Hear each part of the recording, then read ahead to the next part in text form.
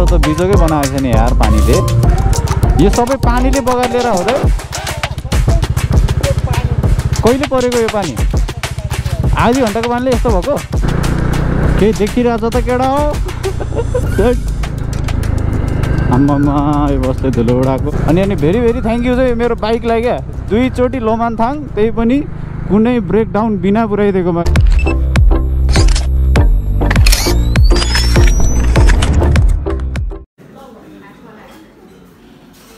Good morning everyone. आज चाहिँ Day 6 हो अनि आज हाम्रो स्याटरडे हो। अनि आज चाहिँ हामी काठमाडौँ फर्किनु छ। आज चाहिँ हाम्रो हिजै राइड सक्यो क्या, यहाँ बेलुका पोखरा आएछ नि, हिजोको भिडियो हेरिहाल्नु होला। उता पाम्बे साइड गएर ग्रान्ड सेलिब्रेसन भयो हाम्रो। अनि अहिले चाहिँ ब्रेकफास्ट खाइसक्यो टक्क लाएर। अनि एकजना विप्लव दाइ चाहिँ निस्किसक्नु भयो उता इस्ट नेपालको लागि, इस्ट नेपाल पुग्नुहुन्छ क्या आज। अनि त्यसपछि हाम्रो चाहिँ लगेजहरू बाँधिसकेको छ। दिस इज माई बाइक, यो निरजको बाइक, यो चेल्सी दाईको बाइक, अनि हाम्रो यो मनिष ब्रोको बाइक। ल दाइ, by by by by, C you soon. Have a nice journey. Okay C you again. Okay दाइ। सब्सक्राइब गर्छौँ हो दाइले। गाडीमै टास्नु भएको छ।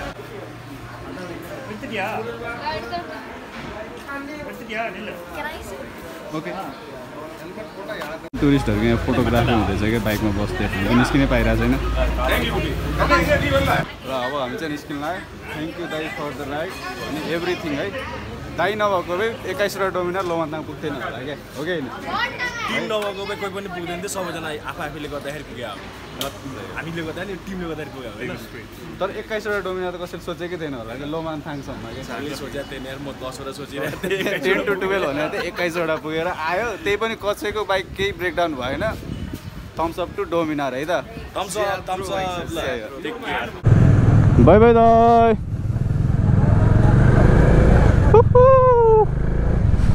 यो लगेजहरू बाँध्दा त लास्ट गर्ने भयो यार। अब फर्स्टमा भनेको हामी वर्कसप छिर्नु छ, चेन ल्युब गर्नु छ। बाइक चाहिँ अलिअलि माथि मात्रै, अब भाइजर के भयो अड्किरहेको छ। बाइक चाहिँ माथि मात्रै कपडा हानेको, अलिअलि हेर्न लायक भयो। माथिबाट चाहिँ, तलबाट चाहिँ धोस्तै छ। काठमाडौँतिर पनि देखाउनु पऱ्यो नि लोमानथाङ गएर आएको भनेर होइन। लगेज हालेको कस्तो भारी टाइपको फिल भयो त ब्याग त। सब बाइकमा चेन ल्युब गरौँ न।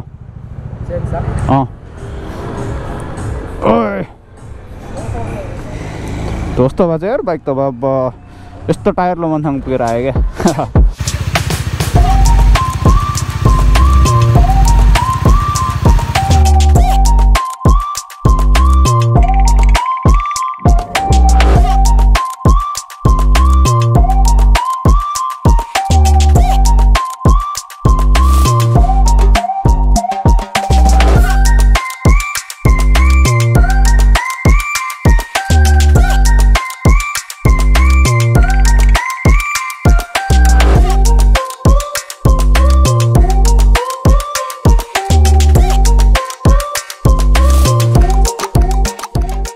ल ब्रो बाई बाई।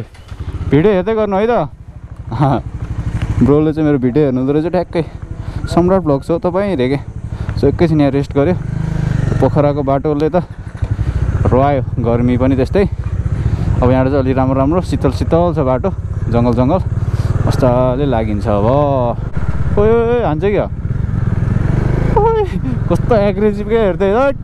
कति धेरै गाई बाख्रा भैँसीहरू पाल्ने रहेछ क्या यताको मान्छेहरूले चाहिँ।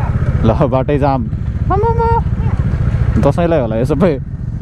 केटाहरू उत्तम त त्यहाँ आइपुग्यो, 2जना केटा कहाँ छ त खै।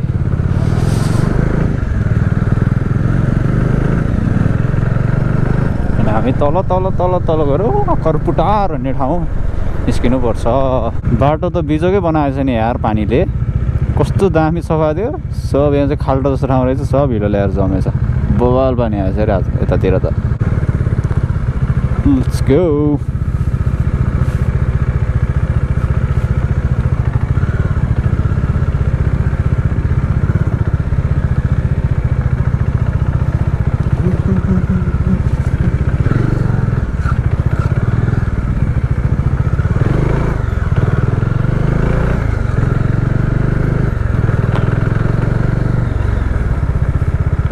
यो सबै पानीले बगालेर हुँदै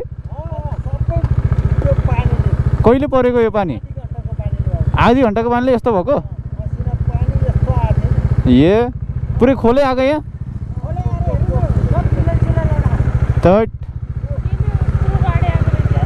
त्यही त अब कस्तो यार त्यो मान्छेको साउन्ड म त को जिस्केर बोल्यो भन्दा क्या कत्रो काठ भयो आधी घन्टाको पानी लिएर के बाबा बहले परेछ त यार यतातिर पानी यतातिर त बिजोक बनाएछ यार पानीले मकैहरू सबै ढलाइदिएछ बिचरा आधी हुरी पानीले त बिगारेछ सबै चिज यता अस्ति हामी आउँदाखेरिसम्म कस्तो थियो दामी ए ल मकैहरू जति सबै यस्तो बेन्ड भएको छ क्या यस्तो भएको छ क्या मध्य नेपाल आइपुग्यो ल खोला पनि अलि ठुलो आएको रहेछ अस्ति भन्दा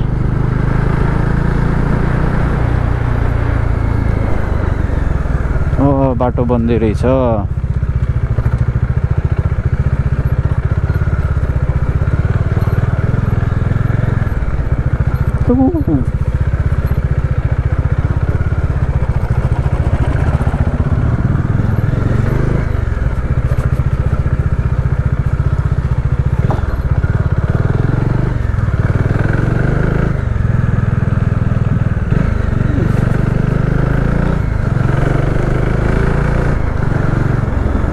अस्ति हामी आउँदा यहीँ पानी खानु बसेको थियो अनि एकजना आन्टीले पानी आइदियो हुन्थ्यो बाबु मकै मर्न लागिसक्यो पानी छैन भन्नुभएको थियो त मकै मार्ने गरी पानी आएछ बिचरा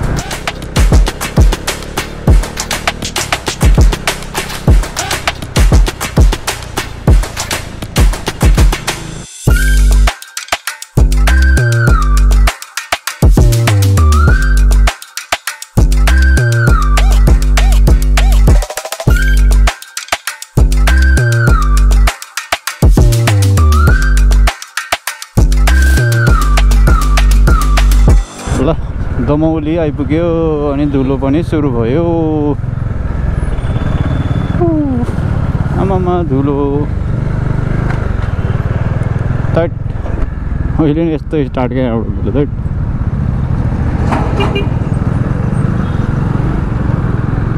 ल आमामा अबको 1.5 देखि 2 घन्टा चाहिँ हाम्रो ब्यान्ड बज्नेवाला छ यस्तै धुलो र हिलोले खाना चाहिँ अब मुगलिनै गएर खाने भन्ने प्लान भएको छ हामीले 2 ठाउँमा रेस्ट गर्यो त्यो बेगनास लेकनिर अनि त्यसपछि यहाँ बिचमा रेस्ट गरेर टक्क निस्केछ हामी प्रिपेयर भएर मैले चाहिँ सु कभर लगाएको छु अनि बुट चाहिँ मैले होटल रुममै फालिदिएँ किनकि त्यो बुट फुट्यो क्या अनि के लगाएर हिँड्नु जस्तो लाग्यो फोहोर थियो मेरो बालवाला अनि होटलको डस्टबिनमा हालेर आइदिएँ केही देखिरहेछ त केटा हो आम्मामा यो बसले धुलो उडाएको मेरो भाइजर भयो धुलो धुलो भइसक्यो क्या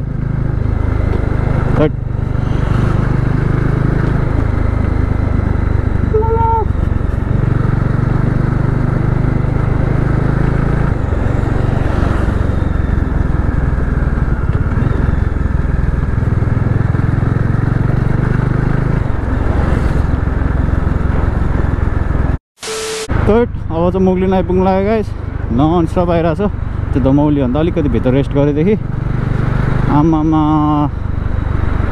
यो बाटोमा हामी एक दिन हिँड्नलाई त यस्तो छ यो वरिपरि बस्ने मान्छेहरूलाई डेली यही धुलोमा आमामा कसरी बस्यो होला यार अचम्म लाग्यो यार मलाई त ल के पनि देख्दैन क्या ठुलो गाडी आउँदा त ब्लाइन्ड छ क्या अगाडि चाहिँ अलिकति पानी हालिदिएको थियो र धुलो उडेको थिएन हिलो चाहिँ थियो अहिले त यहाँ पानी हालेको छैन यस्तो धुलो छ पुरै नगरौँ यो हामी मुगलिनमा खाना खाँदैछौँ हाम्रो गाइजहरू चेल्सी दाइ भर्खर आउनुभयो मनिष ब्रो नि भर्खर आउनुभयो अनि हामी 3 जना चाहिँ आइसकेका थियो अनि त्यहाँ चाहिँ खत्रै पाराले माछा मारिरहनु भएको थियो दाइले चाहिँ अनि पानी यस्तो धमिलो आइरहेछ नि कतातिर पानी परिरहेछ क्या पुरै धमिलो पानी आइरहेछ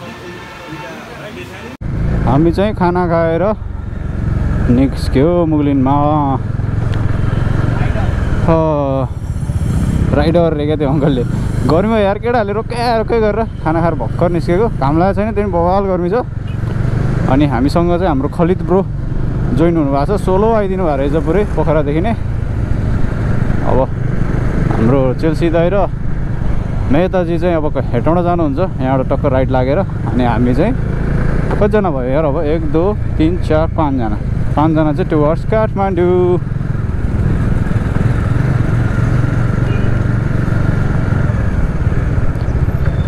बाई बाई दाइ सी यू सुन ननस्टप रमाइलो लाग्यो भाइसँग होइन फेरि पनि यस्तै राइड हामी जान्न पाउँछ ल दाइ ल राइट सेफ मेसेज छोड्नु ल घर पुगेपछि ल हस् बाई बाई हाम्रो मेहताजी चाहिँ उता जानुभयो okay Mehtaji by by C you सुन भेट्दै गरौँ ल ल ल ल राइट सेफ है त मेसेज गर्नु ल पुगेपछि ओके ल ल हामी चाहिँ लाग्यौँ टु वाच केटिएम जाउँ ए मनोकामना माता कि रक्षा गर्नुहोस् मनोकामना माता हैट बवाल गर्मी छ त यार यता त बाप्पा झन् यो राइडिङ ज्याकेटभित्र त खल खल पसिना आइरहेको छ कि अनि त्रिशुली खोला चाहिँ यस्तो धमिलो आइरहेछ नि कतातिर पानी परिरहेको के हो तर यस्तो धमिलोमा पनि ऱ्याफ्टिङ भइरहेको रहेछ क्या तल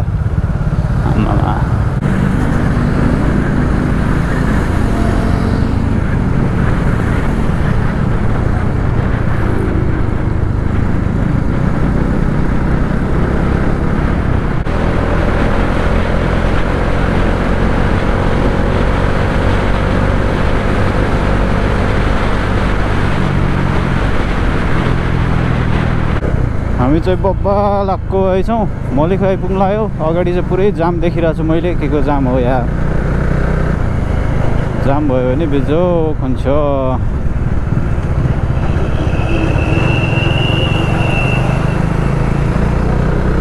जाम छ जाम पुरै के को जाम हो वी डोन्ट नो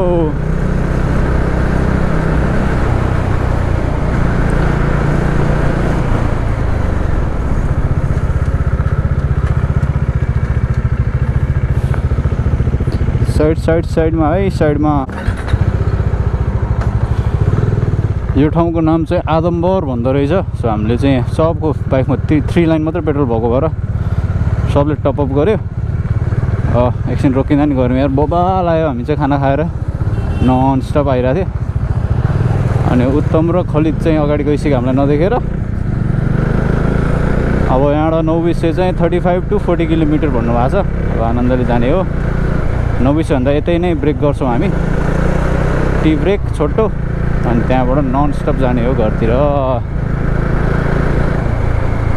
यो कन्स्ट्रक्सनको कामले सानो जाम चाहिँ भइराख्दो रहेछ बाटोमा त्यो अगाडिको गाडी कस्तो बवाल बनाएको क्या वाउ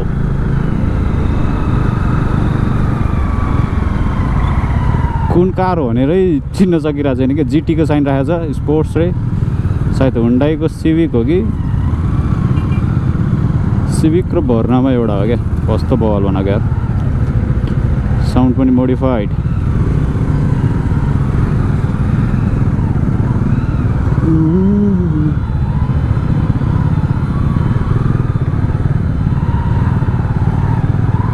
हामी चाहिँ यो नागढुङ्गाको उकालो चढ्न थालिसक्यो नौबिसेबाट बवाल जाम छ हामी 4 5 1 2 3 4 5 जना हामी एकजना ब्रो चाहिँ खलिद ब्रो चाहिँ पछाडि खलिद ब्रोको फर्स्ट टाइम रे बाइकमा काठमाडौँ अनि बाटोमा अलिकति अप्ठ्यारो परिरहेछ क्या खलिद ब्रोलाई चाहिँ त्यही पनि बिस्तारै आउँदै हुनुहुन्छ हामी अटोमेटिक चाँडो भइरहेछौँ क्या थ्याङ्क यू दाइ फाइनल्ली नागढुङ्गा चेक पोइन्ट आइपुग्यौँ हामी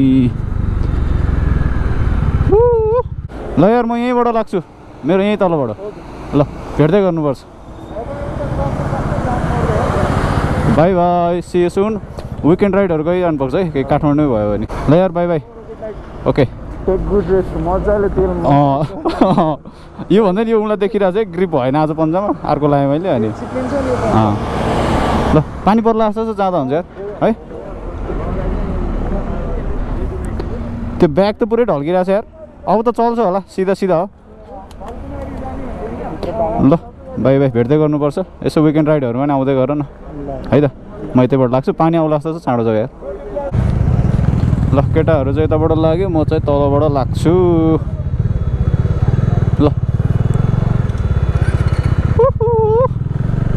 फ्यान त कराएको करै छ यार नौबिसबाट उकालो लाग्योदेखि सो यस हाम्रो लोमानथाङको ट्रिप सक्सेसफुल्ली डन अनि thank you Bajaj Nepal for organising this beautiful ride क्या कस्तो लाइफ टाइम एक्सपिरियन्स जस्तो क्या आम्मामा 21वटा डोमिनार लाइनअपमा म त्यहाँ हुन्छु भनेर मैले सोचेको नि थिइनँ कि जिन्दगीमा।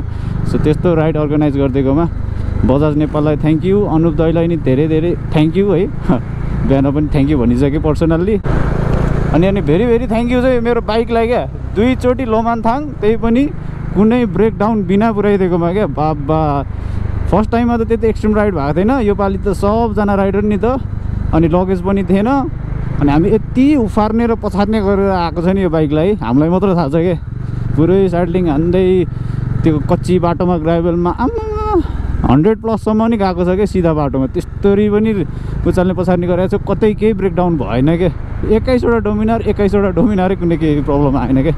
खालि चेन लिभ गऱ्यो चलाएँ, चेन लिभ गऱ्यो चलाएँ क्या। हैट माने यार यो बाइकलाई पनि। सो भोलि निस्केर चट्ट सफा गर्नुपर्छ भ्याएसम्म भोलि, लेट्स सी, नत्र कहिले। यस्तो फोहोर भएको छ, तर 4 बाइक हेर्न पनि यो बाइक 4 हुँदाखेरि पनि कस्तो दामी देख्छ क्या। सो यस गाइज अब घर पुग्न आँटेँ म, पानी आउला जस्तो छ। केटाहरू चाहिँ घर पुग्नु भ्याउँछै भ्याउँदैन पार्नुपर्ने भन्दा अघि। So yes this much for today. So entire लोमानथाङको भिडियोहरू कस्तो लाग्छ प्लिज डु कमेन्ट है। अनि सब्सक्राइब गर्नु भएको छैन भने सब्सक्राइब गरिदिनु होला। So this much for today. See you guys in next video. Until then, bye bye.